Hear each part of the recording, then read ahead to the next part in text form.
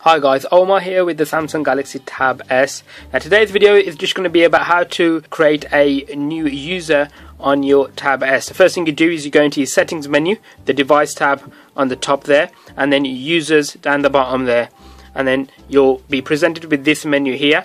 I've got myself here, and then I've already created a profile called Kids. It's a restricted profile, and the way you do it is you select this plus sign, and then it'll give you the option of creating a new user with the same restrictions as yourself, i.e. no restrictions, you can do anything you want, or you can have a user which has a restricted profile, which is you can't uninstall and things like that.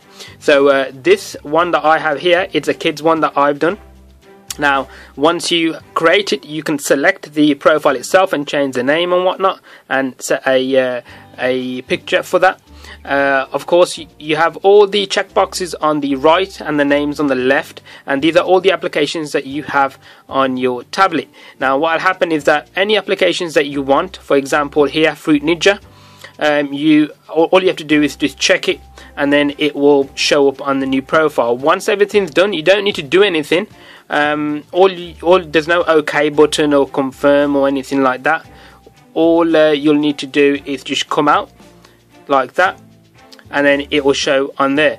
Now if I just show you here, if I just lock the screen, turn it back on, as you can see there on the top right, you have two options here, myself or kids. Now if you go into the kids one, it will change, and hopefully that isn't too bright, and then once you swipe over, it will basically have nothing on there apart from whatever you selected. If you go into the apps, as you can see here, it's got some apps that were mandatory. Now even though they're mandatory, you can't actually do anything. So for example, if I select Google, it says that I don't have permission to use Google search.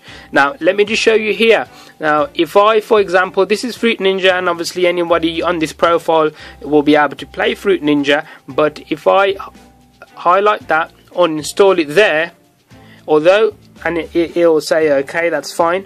Now although it will show it as gone here, it won't actually be uninstalled. So if I just come out of that and go back into my own, now if I get into that and then go into